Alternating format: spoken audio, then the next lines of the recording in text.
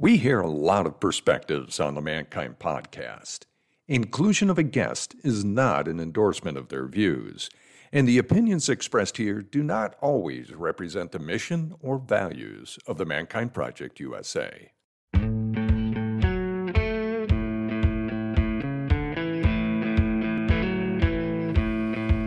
Looks like the rain has gone. G'day and welcome back to the Mankind Podcast. I'm your host, Brandon Clift, and in this episode, we're going to be with author, leader, and all-round legendary bloke, Charles Matheus, to talk about leadership, manhood, and everything in between. More specifically, this episode is going to be understanding what is needed in a leader. What qualities, what characteristics, what kind of resume does a leader need to bring to the table to be able to effectively lead in a world that seems to be rapidly changing at a pace that many of us can't even understand or keep up with? I mean, consider this. Something that only 5 years ago was considered okay to say, do, now today is considered horrible, toxic, something that you could get fired over. Now, this in no way, I want you to know this conversation is in no way trying to validate poor behavior. What we are setting out to do in this conversation is bring awareness as to why so many in leadership are getting the boot or are willingly stepping down, and also why many aren't wanting to step into positions of leadership. Because it seems that the environment and the arena for leaders these days has never been more, I guess you could say, trickier to navigate. Which is exactly why I wanted to bring on Charles Matheus, the author of Leadership and Masculinity, Embracing New Strength, to come on and discuss with us really what is needed in a leader today. What qualities and characteristics can they bring to the table to be able to engage and effectively lead in today's leadership arena? And I also wanted to bring on my co-host, Boyson Hodgson, because I consider him a fantastic leader. He's a close friend with Charles and brings himself, I believe, a great lens and awareness to what we're going to be talking about as it pertains to men, masculinity, leadership, and what it is that we need today to help us in our communities, in our organizations, in our households, to be able to move forward effectively and be a part of the change that we want to see. You're going to love this episode with Charles Matheus, Boyson Hodgson, and myself. Enjoy. G'day, and welcome to another live recording of the Mankind Podcast, the show where we break the molds of modern manhood to prove there's more than one way to be a man. I am your host, Brandon Clift, and I am joined today by my co-host, Boyson Hodgson. Mate, welcome to the show. And we are also joined by Charles Matheus. Oh, Matheus. My goodness. Matheus. There you go. Yeah. Sorry, it's the Greek in the name. Charles Matheus is a leadership consultant and soul work mentor with a focus on helping male leaders find and deploy new strength. He's also the co-host of the Remaking Manhood podcast alongside Mark Green, who is a fan favorite with the contributions he's made to this show. And he is also a budding author. He's got a new book out there, Leadership and Masculinity, Embracing New Strength. Lead well, live fully, and leave a legacy. And mate, this book has really hit the ground running. #1 USA new release in under human resources. #1 USA hot new release under men's health, which is a incredibly growing category nowadays. 3 in Canada for men's health. 1 hot new release in Canada. Australia hot new release. I don't know. We like to read books down there. Just a little penal colony joke about Australia. Mate, welcome. Welcome to the show. Thank you so much for having me. This is a joy. I've been wanting to have this conversation with you all for a long time. This is great. Fantastic, mate. It's a pleasure. When I shared with Boyson that you'd reached out and we'd connected, and just beaming ear to ear, he got excited knowing that. And of course, he's like, "Can I please be on that one? Can I come?" Let's play. Let's have some fun. Wonderful. So, first things first. Let's start off nice and light. Down with the patriarchy. No. Yeah. No. we are at an interesting kind of place in time and history, right? Mhm. You know, I of course said down with the patriarchy and kind of a trying to bring some levity in a sense to this conversation, because of course there is so much debate, there is so much conversation, there is so much separation between this idea of leadership as it's always been and then leadership today, what is expected, what is wanted, what is required. I mean, we're seeing not only a mass exodus in workers and employees, but we're also seeing a lot of leaders step down, that it's just not worth it anymore, right? It's just too much struggle, too much confusion, too much impact on mental health. So, mate, I want to ask you first and foremost, what was the calling to write this book? Yeah. Well, I think you identified it. There's this gap, right, between what the 21st century is calling for. I say it's an all hands on deck moment, right? There are wildfires outside of London right now. London is not supposed to. We used to caught fire back in the 17th century and all, but it's not supposed to do that, right? It's 91 degrees here in upstate New York. It's not supposed to be 91 degrees in upstate New York. And of course, in your home country, Brandon, the floods, followed by fire, followed by floods again. That's not supposed to be happening. So that's just on the climate, right? We got this COVID pandemic that has been mishandled. And we've got male leaders who are engaged in bullying and harassment on a systemic level, who are making it impossible for women, people of color, LGBTQI people, and even just other men to really bring their best to work, to being able to serve, to be of purpose, to solve problems. And we know that inclusive organizations are 8 times more likely to meet their business goals. We know that fathers who are able to be more inclusive of their own emotions, their children have better outcomes. They are healthier. They are less likely to be sexist. They are less likely to engage in bullying. They are going to be more successful at school. We know that teachers who are more inclusive and are able to adopt people skills and relational skills as well as their content skills create better outcomes. They are 11% higher test scores if the teachers are able to bring this kind of new leadership into place. So we know what works, and yet many men in particular are either stuck in the old mode, continue to be bullying, continue to be top down power over leaders, or as you say, they check out of leadership. They don't start the business that they want to start, or they don't grow their business because they don't feel confident enough in their relational and leadership skills to hire employees. So they hold their light, the thing that they have to give, their beautiful business idea, is held back because they don't want to grow the business. So should men step aside? Should men, abdicate, or can they be included in actually creating positive change in the 21st century? And my book it's a deeply naive, Pollyanna, optimistic book. My answer is yes. We need men to step up, and men can step up. We've been told a bunch of stuff about how to behave. We've been shoved into the man box around our expression of masculinity, but we don't have to stay there. We can step out of the man box with some help and make a big difference for ourselves, for others, and for the planet. That's my hope, because I get the great fortune of getting to be living here in the South, right? The Southeast of the United States. And it's been such an incredible experience for me, having been exposed to, let's just say, a stronger political leaning to one direction, and to help me unpack my binary thinking and thought processes, and to meet perhaps men that you would say fall into, this old mold or this old style of leadership, yet they have phenomenal willingness to look at different ways to go about their approach. Like, I would judge that more people are willing, at least they may not be wanting, but willing to look at, their leadership in a new way, how they turn up in the workforce, and how it pertains to their masculinity as well.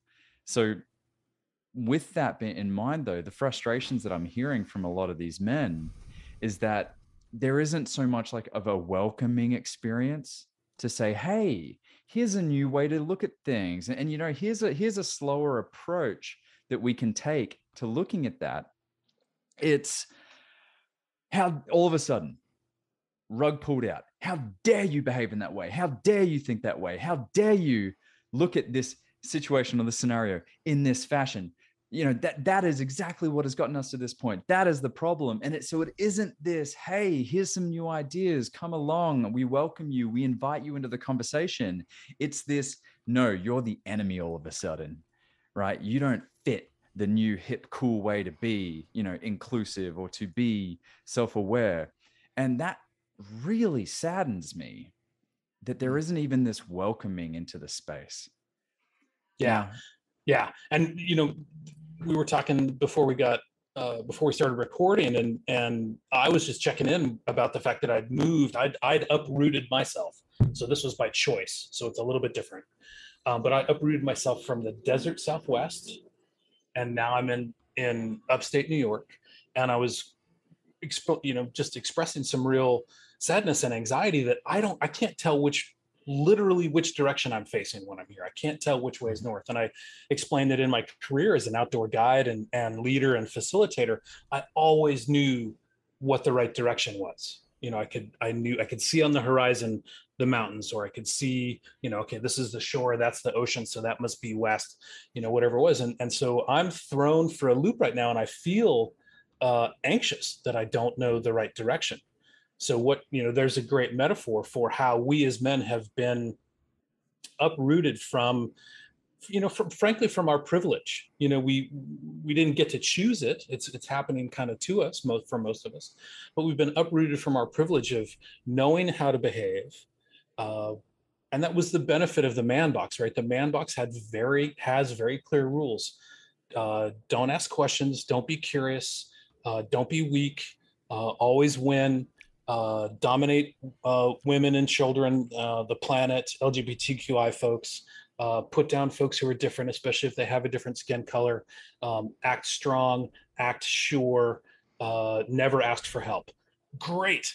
There's a set of rules that I can build my life and my leadership around. Yeah. And it turns out that nobody wants that anymore. Nobody wants leaders who behave that way. Nobody wants partners who behave that way. Nobody wants parents who behave that way.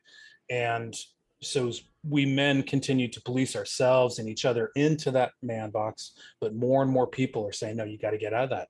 You got to open up. You got to be vulnerable. You got to tell me what's going on. You got to share power. You have to listen. You have to be vulnerable. And we're going like, wait, what? I thought that was north. Yeah.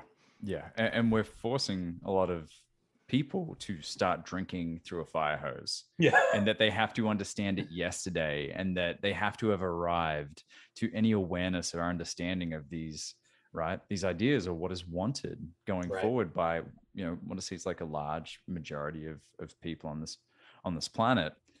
Brandon's framing of the problem was excellent. And the thing that popped up for me about it is like, I have to drink from the fire hose. I have to understand all of this stuff yesterday.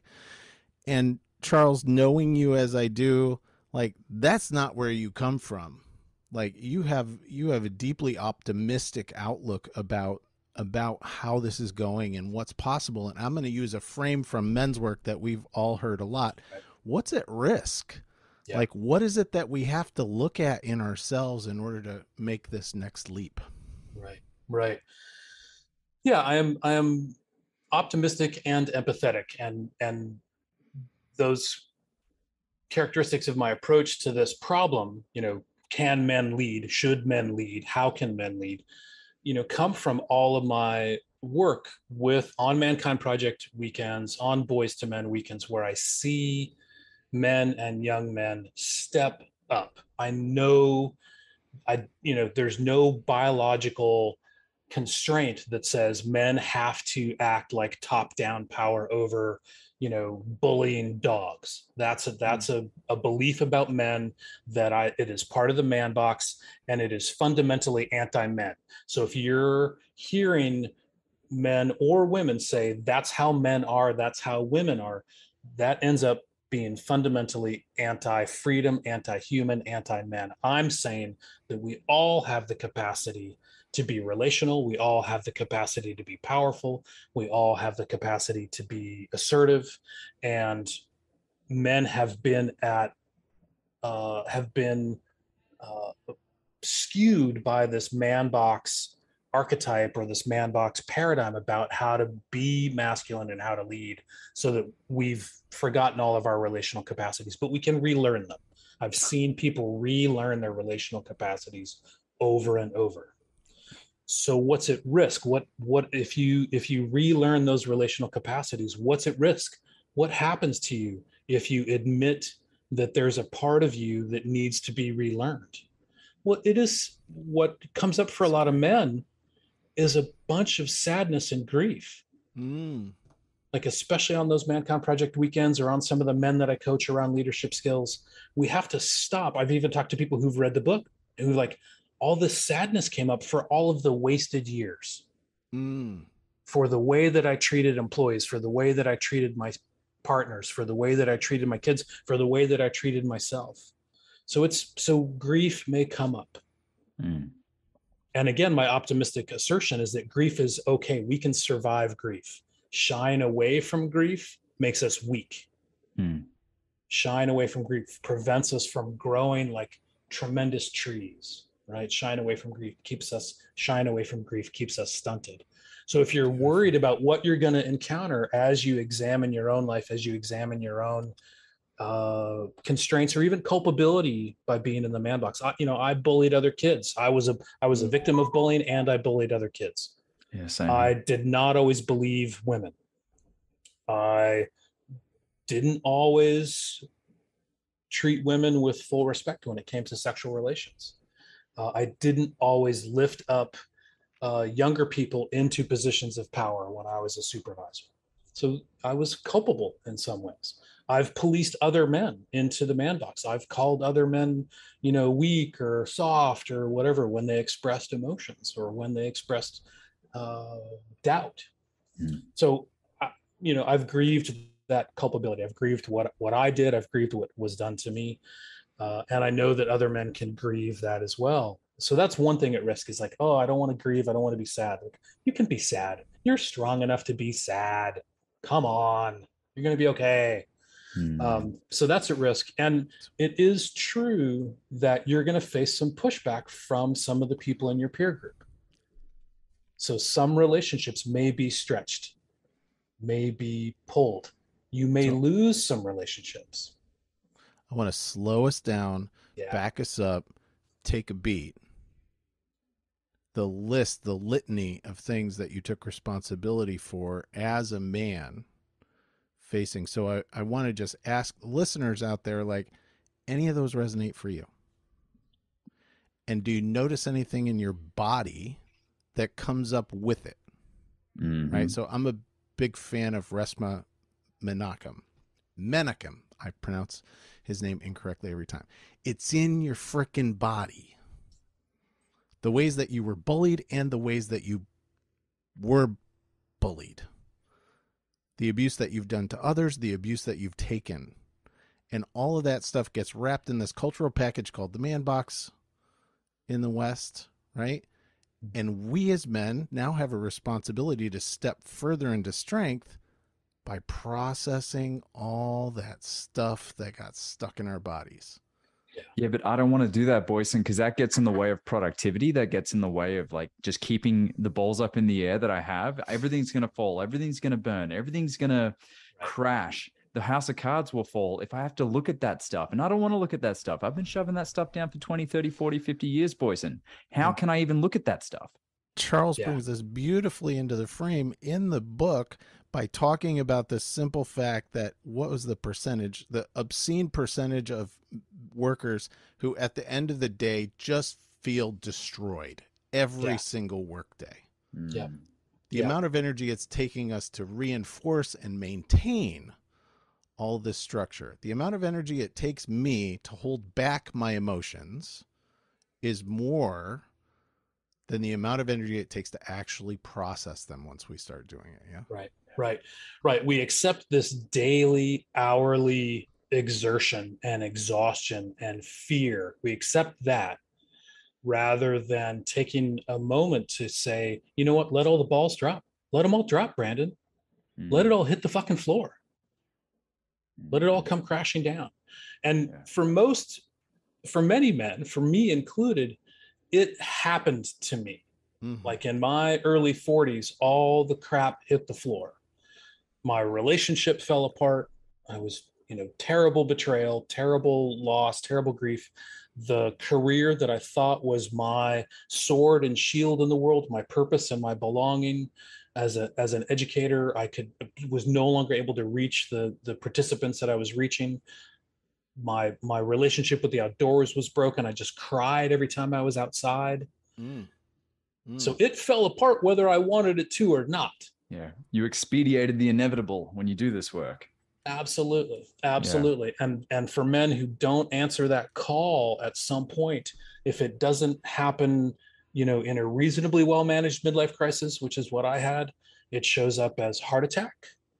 It shows up as isolation from children and family. It shows up as losing your job.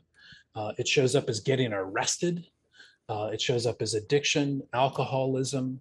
So sure, yeah, keep pedaling as fast as you can, keep juggling as fast as you can to keep all of these misbegotten balls and chainsaws and bombs in the air, or let all that drop and ask for help. And that's the one thing I want to make sure that everybody hears really clearly. I talk about in the book, to get out of the man box and become the leader that you want, to be able to lead well, live fully, and leave a positive legacy, right? First step is to build this awareness, which anybody who's listening to this podcast is probably already part of, right? They're already beginning to develop some awareness about what could be different, what women's experiences are like, what it means to be in the man box, what it means to be out of the man box. But step 2 is ask for help. Don't try and do this on your own. There's no sense in that. Stepping out of the man box and asking for help is like the best way you can show that the man box has no more power over you, or at least reduce the power of the man box tremendously. Because one of the messages is that men need to be isolated, need to be lone wolves, need to go their own way, need to forge their own path. Don't ask for help. If you band with other supportive men, it means you're a beta. That's what the man box says. But my experience over and over again is when I ask for help, I feel more powerful. I do feel humble in the moment, but then I feel so much more powerful and connected and safe and secure. Like I'm on the phone all the time talking to HVAC experts and HVAC consultants and electricians. And I just I don't know how to wire a house in this new 100-year-old house of mine. I need help. I'm not going to try and go it my own way. Like there's like a white and a black wire. Should I touch those together? No. So I understand that fear, Brandon, that you talked about is kind of the devil's advocate. We are told that we need to keep doing as men. We need to keep the money coming in. We need to keep the performance happening. And that if we drop all that, we won't be men anymore. We will lose our masculinity if we stop. We will lose our authority, our status, our privilege if we stop. And I'm telling you, you're going to gain connection. You're going to gain confidence. You're going to gain clarity. You're going to be able to grieve and let go a bunch of crap that's holding you back, that's weighing you down, that's keeping you stunted. You're not meant to be stunted. You are not meant to be stunted. And not to mention, let's not ask people to change their values or what's currently important to them right now. You will make more money. You will ascend the ladder. You will experience more success in your career. There is overwhelming data to support and suggest that self-awareness and emotional intelligence is one of the key indicators of a successful, not only leader, but manager, employee, like wherever you land in your parent, company, teacher. Parent, teacher, exactly. So if those things are important to you, then it still leads to what it is that you want. We're not saying that you have to shift your values to think of something else as more important. If right now it's getting the car, getting the girl, I'm telling you, you'll get the car and the girl taking this stuff on, or the guy, right? So look, or the dog, you'll get a really good dog out of this That's one of the prizes. That's one of the prizes for stepping out of the man box. You get a really nice dog. No, I don't. Yeah. Or a cat. Or a koi fish. I mean, Yeah. Everything that you want could be yours. Yeah. So, and then I'll spin it around and I'll come back as the devil's advocate here too. Like, right.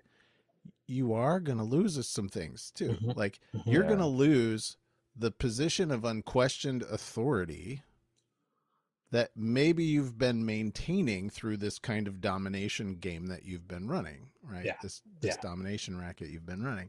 So if that's what you're fully invested in, if you're fully invested in just having unquestioned authority over everyone around you, hey, stick to it.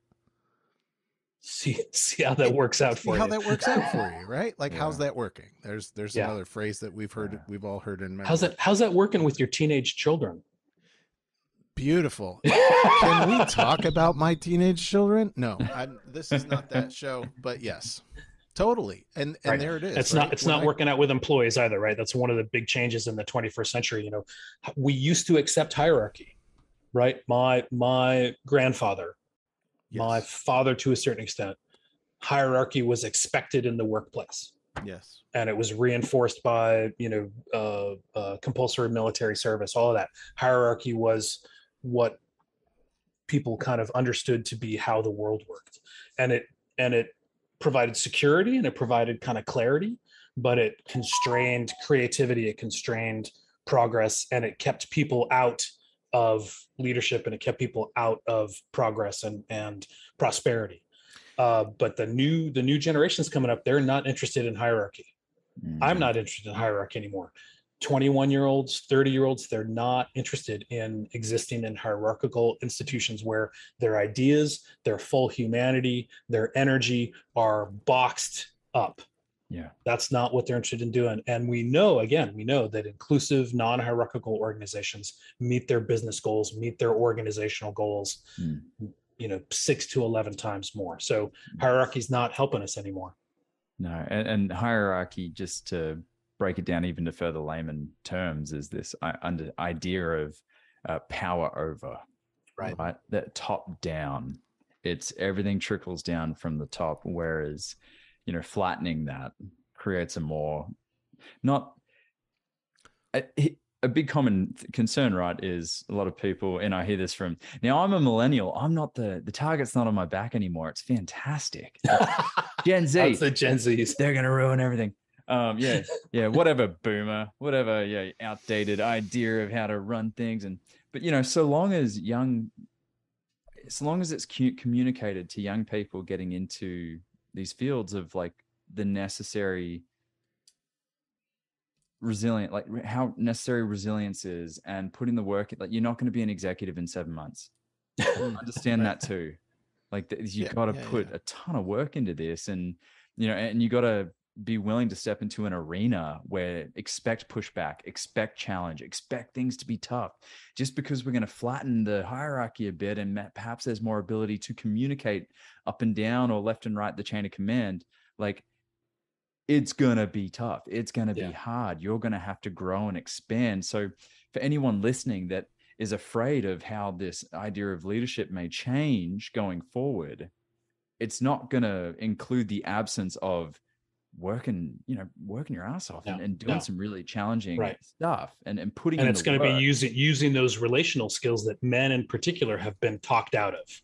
So those relational skills, and also you talked about resilience skills like patience, abiding in the unknown, asking questions, letting your idea, fall away. Your idea. This is something terrible, really painful that I learned 10 years ago when I became a full-on executive leader. Like, ideas aren't really currency.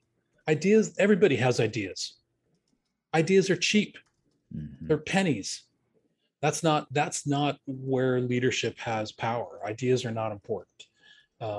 What's important is the ability to create more power, right? And this is one of the the conundrums or the beautiful paradigm shifts of shifting from power over to power with is that in a power over paradigm, we believe that power is a pie, and when we divide it up, everybody gets their little slice, and I'm working to try and get my slice to be bigger. Yeah. But when we really invest into power with paradigm, we understand that the more people that have power, the more power there is. Yeah. It's not a zero-sum game. And that includes making sure that women, people of color, non-binary folks, LGBTQI folks, immigrants, whatever, that all of those people have as much access to power as possible. And that as leaders, if we can take a stand for other people's growth and success, we become more powerful. Yeah. It's that active sponsorship, right? If I am in a position of power or have some power in a company and I witness someone of difference, it's not to say, hey, here's your green light just because you happen to not be white, straight, and male. No, it's sponsoring that person to provide the necessary trials, the necessary exposure, the necessary experience to qualify for a position, to qualify for a role of responsibility. It's just making sure that there's a tension there. And it's not a redistribution of power. It's the sponsorship. It's keeping it moving and flowing. Right.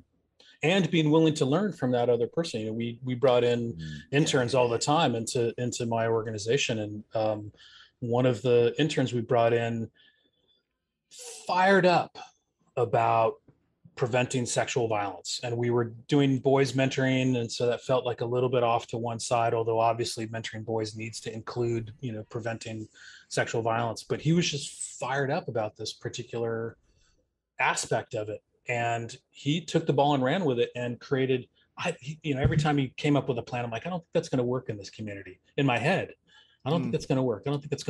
But he created a county-wide conference, statewide conference on preventing sexual violence. He just made it happen. And I was doubting him the whole way. But I knew enough to not let my doubts, I think they probably showed up on my face. I probably made that doubting face, but he was smart enough to ignore it a lot. And he just went and did it. And I learned a ton from him about just putting a stake in the ground and saying, this is what we're going to do, because this is really important. And we're not going to dance around what has been done before or what the community's ready for. We're just going to put it out there. If you're enjoying the Mankind podcast, how about taking another step? This one takes some courage, and you have it. Check out the Men's Work Introduction. It's 3 sessions over 3 weeks. New sessions start every month, and we even have a cohort tailored to LGBTQ men. Find out more in the show notes. Very nice. So there was a voice, and you got something? I just want to reflect back on you guys have kind of drawn the distinction, but I just want to draw the distinction even more clearly. Like hierarchy, top down, power over dominance based hierarchy. Like that's what we're pointing to. There's hierarchies of learning. There's hierarchies of skill. There's hierarchies of progress. There's hierarchies of creativity. Like all of those things that are purpose driven, that are by agreement, that are with collaboration, like all of that good stuff. That helps, that elevates, that lifts us all. But it's this unquestioned stuff. It's extractive domination based hierarchy. Right. That doesn't play anymore. Right.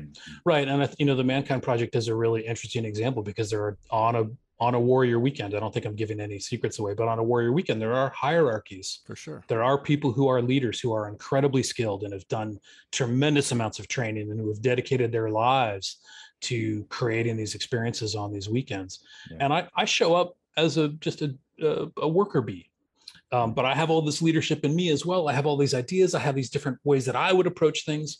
But the ritual of enrolling the leaders and saying, okay, everybody, these are the 3 or 4, and it's not just one leader, it's a team of leaders. These are your leaders for the weekend. Are you ready to follow their lead? And I said yes. And so later, as I'm working on the weekend, fulfilling a role that I would do differently if it were me, I'm like, no, I said I would follow that. I said those guys are the kings, and this is the role that they've given me. And for now, I'm going to do it their way because I said yes to that. I was given an opportunity. So there's a democracy in that hierarchy, right? We essentially voted to say, yes, that's what I want to do. And I think, there's a lot of work being done around holacracy or sociocracy and organizations that are run in really different ways. And I'm really new to learning about those different structures that are non-hierarchical. But I come from the world of outdoor leadership in particular, where there's always at least two leaders. So it's not just one person. So leadership is always shared. There's a very detailed structure around feedback and learning for the leaders, not for the participants. They get learning and feedback as well, but the leaders are always getting feedback. No one leader is ever alone, just running it and not getting any input from the folks that he's leading, or he or she is leading. And it's full person. It's mind, body, spirit leadership in the outdoors. And that's what I know can be brought into organizations. And if men are willing to open themselves up to that form of leadership, they're going to find themselves actually feeling stronger. And this is one of the points I want to make, that I call the book, Leadership and Masculinity, Embracing New Strength, because my experience of rediscovering my relational capacities, rediscovering what it feels like to get feedback, what it feels like to ask for help, didn't make me feel less. It didn't make me lose status. It didn't make me feel weak. It made me feel more powerful, more capacity, more resilient. When I express vulnerability, I get relationship and support. When I express curiosity, I get really valuable information and so much more engagement from employees and people that I'm working with. When I share power, like I said, more power develops. Yeah. When I look for win-win, everybody's happier. I'm happier. So all of those ways that we were told to be strong in the man box, dominate, power over, win, lose, exclusion, and repression, all of those ways that we were told to be strong turn out to be really brittle. And I think COVID in particular and the challenges that we're facing in the 21st century are showing us how brittle those expressions of strength are. Yeah. But when we can do win-win, when we can do power with, when we can be vulnerable, and when we can be inclusive, those are not weak. Those are not a step down. Those are not like, second-class leadership.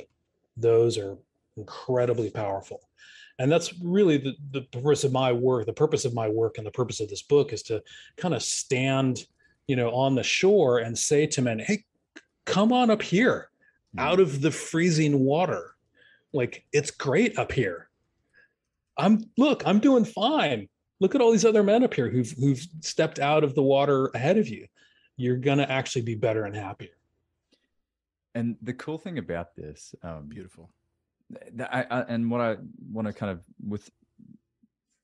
withdraw from what you shared, Charles, is you can go on to a new warrior training weekend and a leader team is established, and you don't happen to be a part of that leadership team, despite all of your experience, your decades of experience leading other wilderness experiences, being in an executive level as a leader. It does not mean you can't lead in whatever position or role you're in. So if you're listening, speaking to the listener now, if you're listening thinking, well, I don't have the, title EC, in front of my name or anything that represents some form of leadership in a hierarchical structure, it does not mean that you are not worthy as a leader, that you can't build your strengths as a leader. In fact, I recommend you start this now, wherever you are in your career phase. Start it now, because as I've recently started working at the University of Tennessee, Chattanooga, teaching emotional intelligence and leadership. And I just taught a class of tradespeople. Everyone started on the tool. They all came in work boots, male. They all started on the tools. They then became foremen. They then became managers. Like they're somewhere in that track, and they've had to learn to get out of my way. I'll just do it because I know how. They've had to learn quickly how to lead, when before they were the craftsman. They were the artist. They were the one that had the skill set. And they're all saying to me, I wish I started learning this stuff when I was on the tools. Right. Because it's a huge learning curve now. Not only the logistical, the administrative, the everything that goes into making sure that value is delivered to the person investing in their, like, concrete pouring, or if they're a chippy carpenter. but it's also all the relationships they're having to manage at the exact same time. Yeah. And one of the things that men struggle with, it again comes out of the man box, right? So your master carpenter who's now in a leadership position of running a team, he's going to have to deal with his own ego and perfectionism, which comes out of the man box while he sees a couple of nails being driven incorrectly, while he sees somebody learn how to put trusses together in a slightly different way than he learned or was taught. Right. So I want to kind of start talking about part 3 of the book, or step 3 of stepping out of the man box, which is to take concrete action. And one of the concrete actions is to actually meditate or do breath work or take walks in the woods, anything to reduce our male reactivity, our egoic reactivity to situations, so that when you as a leader see somebody driving a nail incorrectly, you can keep your mouth shut for a little bit and let that happen and let that learning happen. Now, obviously, if it's an electrician and they're about to grab the black wire and the white wire at the same time, you got to be reactive. But, can you lower your activity? So when your kid says, right, I want to borrow the car, or I hate you, or you never listen to me, or I'm going to date this weird guy, or I want you to go to the concert with me and have your hearing ruined, whatever it is, that you can go, tell me more about why you want to do that. Same with employees. An employee comes to you with an idea. You've heard that idea 1,000 times before. It never worked. Tell me more about why you think that might work this time.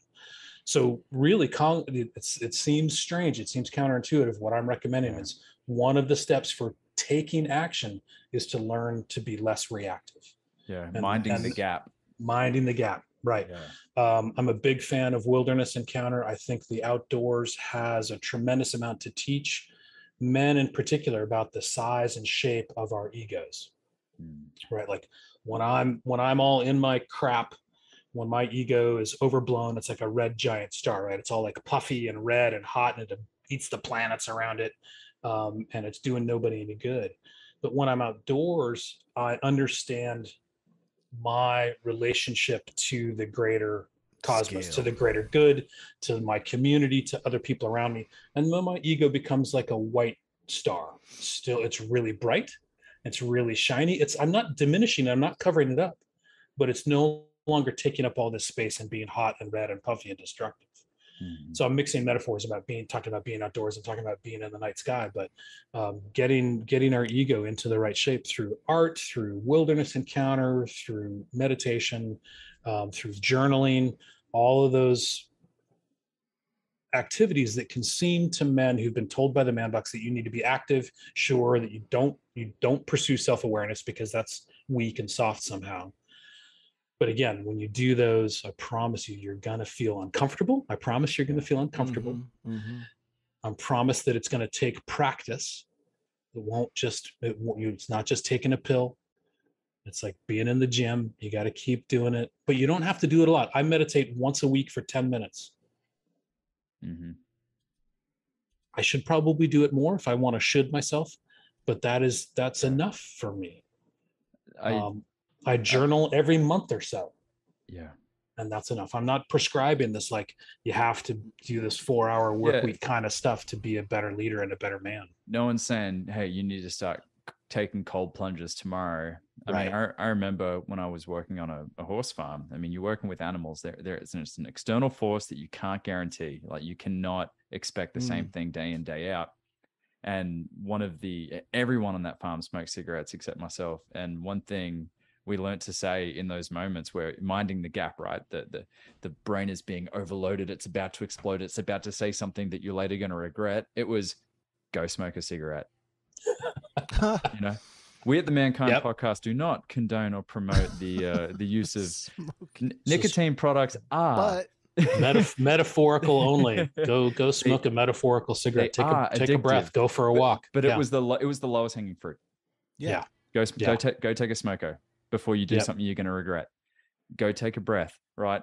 Whatever that practice can be, listen to music, so whatever the lowest hanging fruit is, in those moments to be able to, again, so long as someone's life isn't in danger. And the cool thing is, if you do react in a way that's unfavorable, or in a way that you're thinking, man, I did that again. How could I be so stupid or whatever to react in that way when I know that that's not helpful? You then have an opportunity to repair it. Right. What would a strong man do in that situation? I've yelled at somebody. I was reactive. I said something I regret. What would be the strong thing to do? To be stoic and never mention it again and just sweep it under the rug? Right. And just keep walking, keep going? Yeah. Or to take a moment and say, you know what? The way I spoke to you, I regret it. It's not in line with my values. I can tell it that it affected you in a way that I'm guessing wasn't pleasant. I'm guessing you felt, belittled or shamed. I don't want that for you, and I'm going to do better. And one of the things I'm going to do is get back into my meditation practice, because that's going to help me be less reactive and be more respectful of you. Yeah. Or ask for greater accountability around it. And, that's brave. That's brave. That's strong. Yeah. Mm-hmm. So there's one of your domains of concrete action. I definitely want to touch on that. So that's a transformational domain. We'll out the book, right? Yeah. Transformational domain. And apologies to all the astrophysicists listening for our misrepresentation of stars. And here's another different mechanical reference, right? Like, and this is the I fucked up mechanical reference. Yeah. If you start cross-threading a bolt, what do? Stop and back it out. You don't crank it in further, right? Like, and so that's what we're saying is like, this makes sense. If you keep cranking it in further, doubling down on all this stuff, you're going to end up breaking your bolt. Mm-hmm. There may have been a penis metaphor in there somewhere as well. That's one of that place of, and I've been cross-threading a lot of bolts, not the sexual way, but I've been cross-threading a lot of bolts. This chair that I'm sitting in, I had to assemble right out of a box in my new house. And that place of having to stop and back up, and I'm just so impatient. I want this chair done, and I have to calm myself down and back it up. And that's one of the places where I really have recognized in the last few months, like, where the man box has really treated me badly. It's not given me the skills to exist in the in-between places. I want to get done. I want to get this done. I want to have this conversation with my wife be finished. I want to get everything fixed in this house. I want to, fix all the relationships with these elders that I'm taking care of. I want it done now. I don't want to have to keep practicing and backing up and making mistakes and feeling like a fool. My gosh. Thinking that everybody is judging me. I've got all of this judgment on my head that's not there at all. Like, I made greens and chickpeas last night for dinner, and I didn't like how they came out. And everybody who was eating was like, Charles, this is great. This is really good. Thank you so much for cooking for us. And all I could, think about is how much better it could have been if I'd had the right ingredient or whatever. So all of that judgment is just piling on my head. And, so what I'm doing right now is sharing that with you guys, that judgment that I keep feeling, that shame, that embarrassment. And now it's off my shoulders, it's offloaded. And so that's one of the recommendations that I make in the book, is to find a men's group.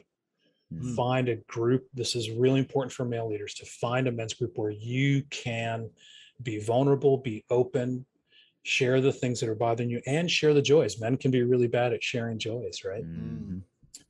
I just found out today that my house might actually be super insulated. Whee! Share that joy. But when we talk about those things, we reduce the impact that they have on us. So find a group of men with whom you can be vulnerable. Well, this is my moment to jump in and go, toot toot, honk honk. That's me tooting our horn here at the Mankind Project, because we have some pretty, however you want to define success, but we have a pretty good network of people that have kicked serious butt in many domains, in many environments, and many that would credit that to the time they've spent in our circles on our weekends. So just little honking of the horn here. And as someone who just assembled and unassembled and then assembled a crib, a baby crib. And guess what? We're heading to IKEA on the weekend to get a dresser. So let's see how well that goes. but I had to disassemble all of it, and I get it. I get that desire just to drive it forward. You might need to meditate twice a week for 10 minutes. Oh, I think I need some ayahuasca is what I need. Yeah, before there I you do go. that. There you go. Do not assemble IKEA furniture under the influence of medicinal plants. Or dimethyltryptamine, yes. I want to take a quick risk here, Yeah. Charles, and talk about compassion for many of our male leaders. Yeah. That are in place that perhaps operate under the old mold. Yeah. Because I love in Mark Green, your fellow co-host on the Remaking Manhood podcast. I love, his book, The Little Me Too Book for Men. It really portrays the almost immediate shift in the collective psyche of us in the West around males in leadership. And we just saw this huge wave of scandal, of public demand for being thrown out, whether it was out of local government, whether it was out of companies. And perhaps this is not to abstain or to wipe clean anyone's actions, right, and the impacts of those actions. But perhaps some of these blokes, and again, I'm taking a risk in saying this, but perhaps some of these blokes were just doing what the status quo has told them is okay. Absolutely. Absolutely. And again, I have a ton of empathy for men who are operating out of the man box.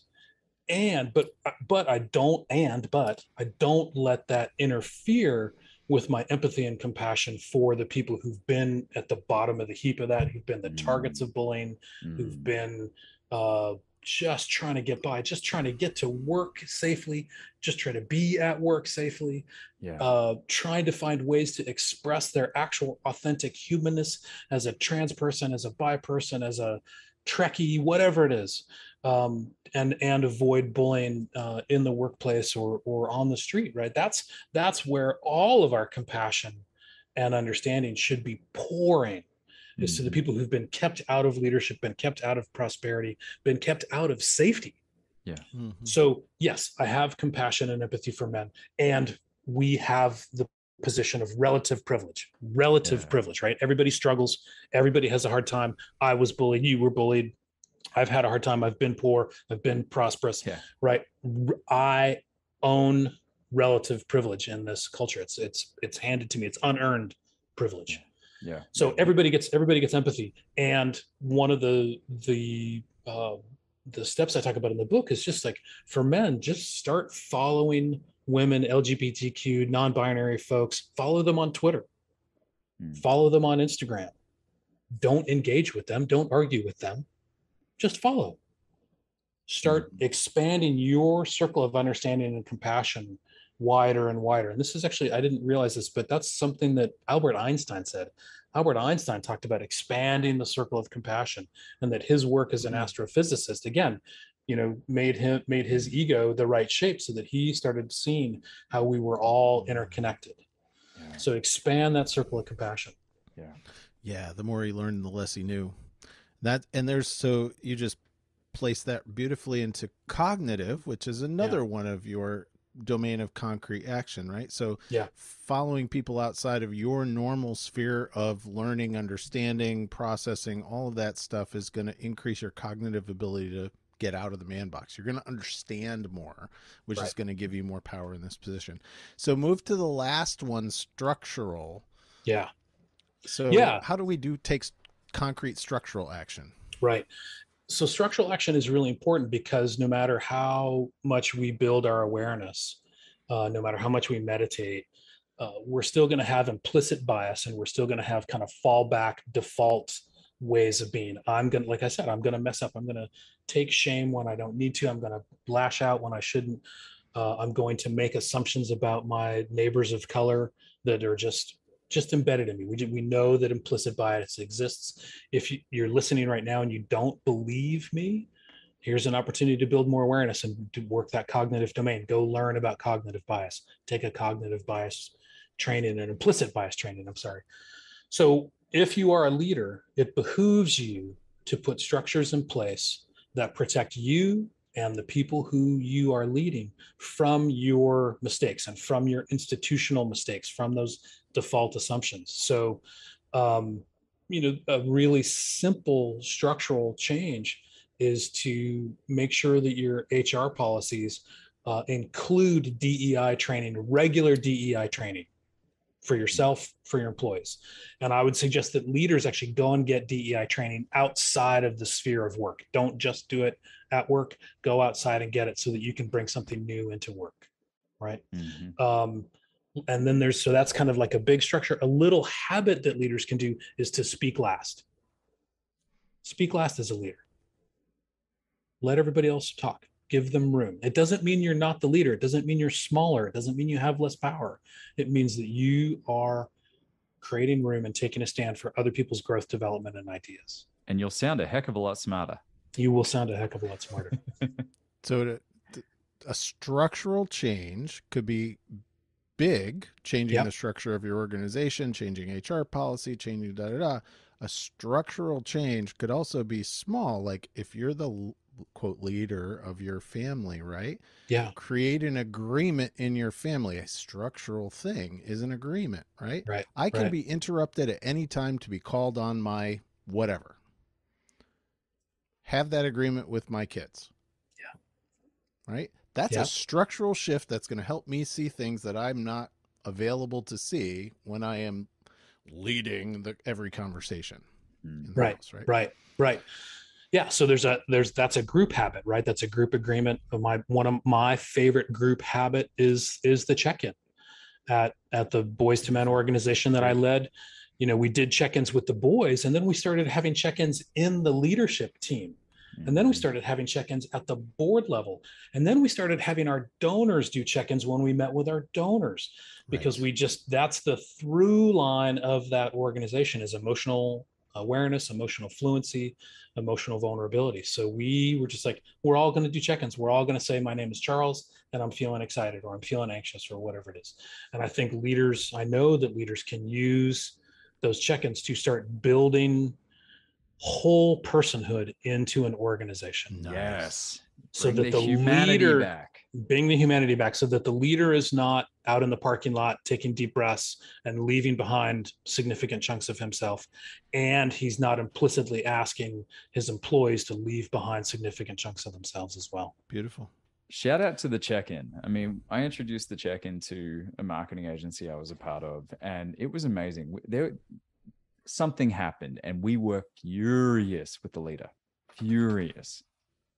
And when we got a chance to check in, it was amazing how many of us just put down our weapons, because we were like, dude, what a gauntlet this guy's going through, in both at home, in the workspace. And it gave all of us a bit of perspective to not identify how that decision was made, right?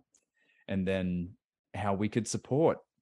Right. Let's not put anything on his desk today or for the week or until we get a different check-in. Right. Let's kind of lift as human beings and kind of go above the line here, regardless of someone's behavior being below the line or perceived as to be below the line.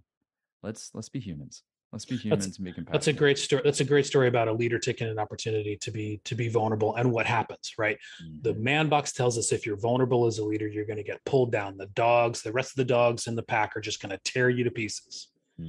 But what happens in the 21st century is that if you're vulnerable in a relatively safe, doesn't have to be a perfectly safe, but a relatively safe organization, you're going to receive support. Mm-hmm.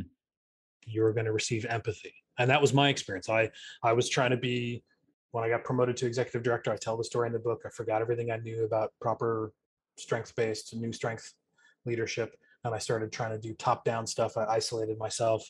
I was belittling my employees, and I lost their support. Yeah. But when I went and got transformational coaching, started meditating again, blah, blah, blah, blah, and went to my team and said, I'm so sorry. I've been treating you badly. I've been leading outside of my values. I feel terrible. I need your help in leading better. Will you help me? Yeah. Boom. So much support, and not a loss in productivity, but a tremendous flowering of productivity in the organization. And I started sleeping and eating better because I was getting support. Yeah. There you go. The knock-on effect. It just, whether it's in the boardroom or the bedroom, the knock-on effect is universal. Right. So, I mean, I hope that men who are listening are feeling intrigued, maybe a little scared, maybe a little doubtful. I don't know, Charles. That sounds like a bunch of Pollyanna hooey. Go ahead. We'll put a link out that will allow you to download a free chapter of my book. Check that out. It talks about what kinds of challenges men are facing in 21st century leadership, what the world is calling for. See if that resonates with you. Reach out to me with more questions, and check and be, the book's, I don't know, $8 on Kindle, and check it out. I try and provide a really approachable, easy way out of the man box, and there's exercises throughout the book, so you reflection exercises, opportunities to write stuff down, opportunities to reflect, opportunities to challenge yourself, a list of different structural changes to make in an organization that you can choose from, like a Chinese menu. And if you follow along in the book, you'll end up with your own personalized action plan. Nobody's going to be telling you what to do. You're going to have your own plan on how to improve your leadership so that you can, again, live better, lead better, live fully, and leave a positive legacy. The book is Leadership and Masculinity, Embracing New Strength. Yeah. By available. Charles Mathews. And it's only $6 on Kindle. Yeah. Great. And it's 184 pages. This is an incredibly digestible book. You can get through this book. So if you want two core books that have come out of this episode, Charles's book, and go get Mark Green's book at the same time, the Little Me Too book for men. Those are going to be two core tomes that you can have on your leadership shelf. Yeah. This has been great, Charles. Thank you so much for this opportunity. I love talking to you guys. You guys are so smart and open, and I feel better having spoken. And that's again, find a men's group, find a group of men that you can speak to in this way about important topics. Yeah. And if there's one final thing I can add to this book, it's the perfect balance of theoretical, practical, tangible. Like it's not requiring you to fill in the spaces at every step. It's also not telling you all this stuff that is without the actual practical application. It's such a beautiful marriage of both, which in essence is masculine.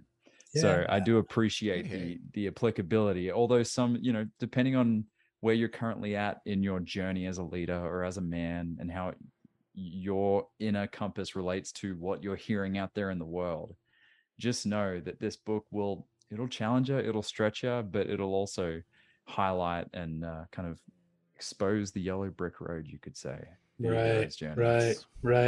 Yeah, your hero's journey. Yeah, thanks for that, Brandon. Yeah, beautiful. Well, guys, this has been another recording of the Mankind Podcast, the show where we break the molds of modern manhood to prove there is more than one way to be a man. Special thanks, Boyson, for you joining us today.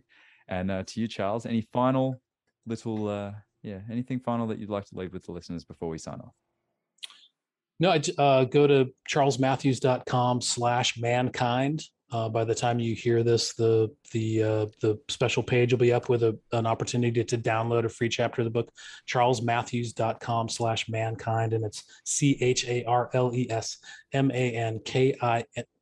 Charles Matthews, CharlesMattheus.com.